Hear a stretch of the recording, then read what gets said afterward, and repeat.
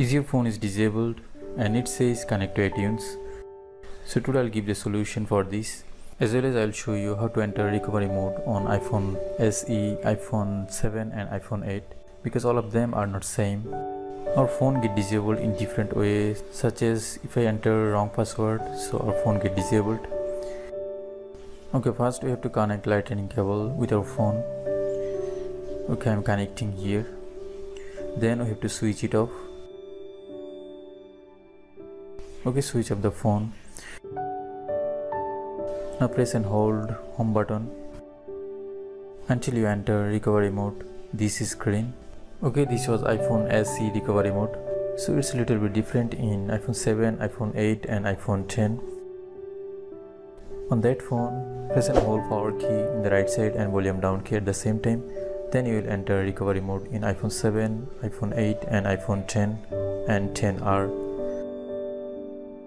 Okay, now click on restore. And now here click on restore and update. And here click on next.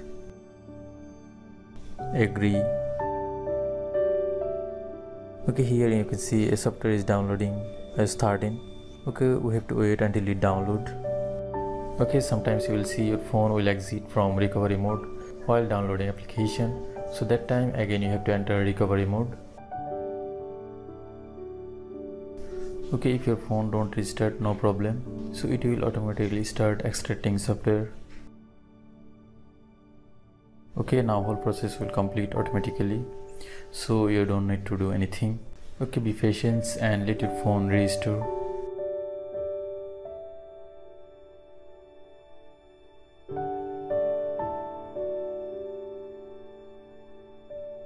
Okay, that's it. My phone has been restored. So in this way you could solve your problem, iPhone disable problem. Okay, thanks for watching guys. If you like these tricks, don't forget to subscribe and a thumbs up.